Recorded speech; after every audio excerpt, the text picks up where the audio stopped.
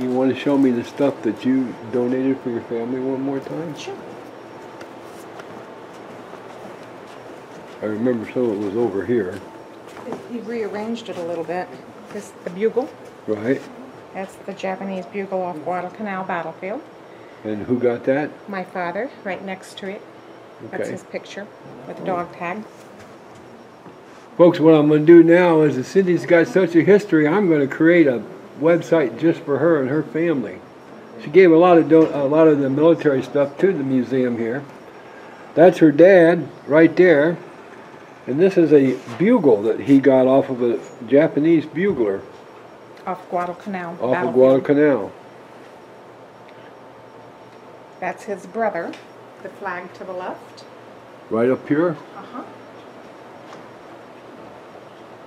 That's my Uncle Luther Howell. Okay. He was in World War II also. This guy here? Yes. Okay. I'm trying to read what he did there. Okay, I see now.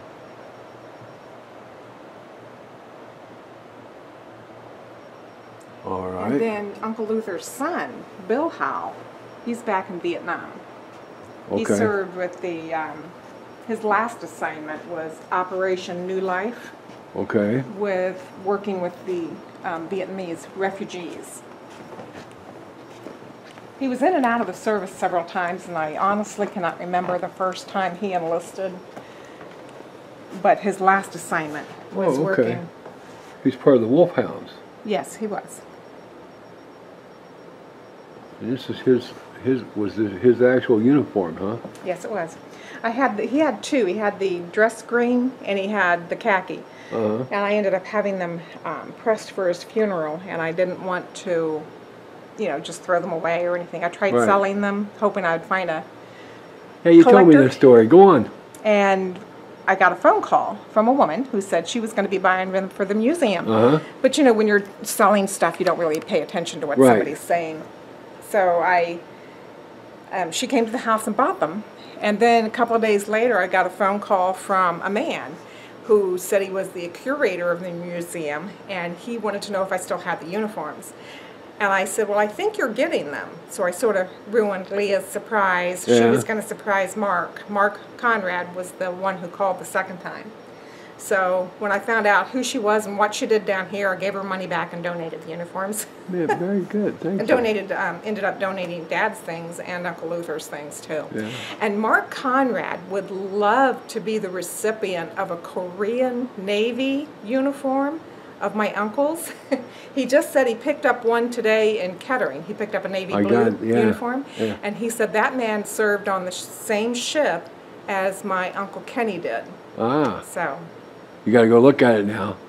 pardon? I say you have to go look at that uniform you just picked up Right. today. I did. Have you considered giving him the uniform you got? I don't have it. It's my Oh. cousins. Ah. And they have grandkids. Or they, one has You know what would be grandkids. neat? So they may Is pass if it they down. did donate it, put them side by side. Oh yeah, that'd be Yeah. nice. Yeah. But that's how I even met the team. I think Bill's dog tags are even here in here too. Yeah. And a little. Oh, there's his P38. I wonder if that was his. Had to be. Yes, it was his. It's really worn. Yeah. This is a P38, folks. I used to have mine until just last Saturday. And I was over in the town where Cyndy lives, here, Huber Heights, in front of Rural King, and I was showing it to some people, and I think they either got off with it or I lost it somehow. But these are the dog tags just like I used to wear.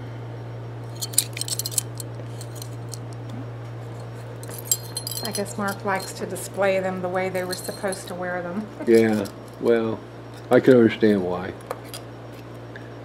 Being an old soldier, everything's got to be perfect.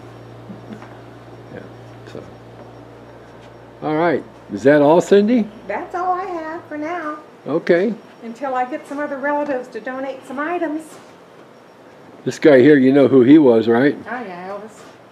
You Is he see on those today? See those insignia on his shoulder? That was the same unit I was in. Thunderbolts. Yeah. Thank you very much. I'm going to send this piece out to my buddies up in Cleveland who are Elvis aficionados. and impersonators. Oh, okay. They'll get a kick out of that. So. All right, thank you, Cyndy.